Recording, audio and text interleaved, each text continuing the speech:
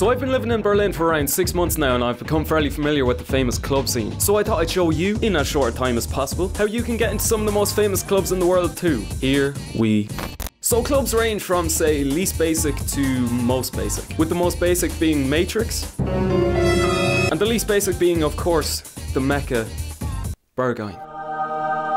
And you have every club in between. You have Ipse, Griesmühle, Suicide Circus, Golden Gate, Watergate, the list goes on. But the same code for getting in can be applied to pretty much all of them. Number 1, queue in small groups. 1 or 2 people is preferred. Some clubs prefer girls, some clubs it's okay to go on your own. You'll get to know it through trial and error. Number 2, if it's a house or techno club, it's probably better to wear dark clothes. Pretty much you just have to look like you're there solely for the music and not to get really drunk and take a load of photos.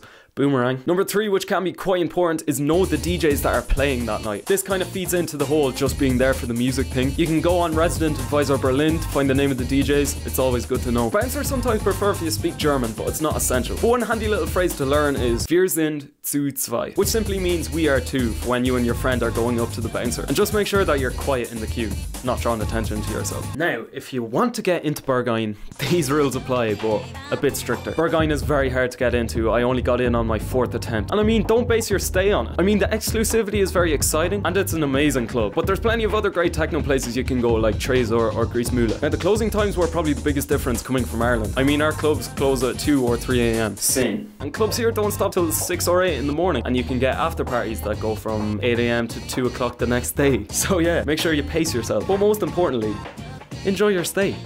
Pretty on, Garth.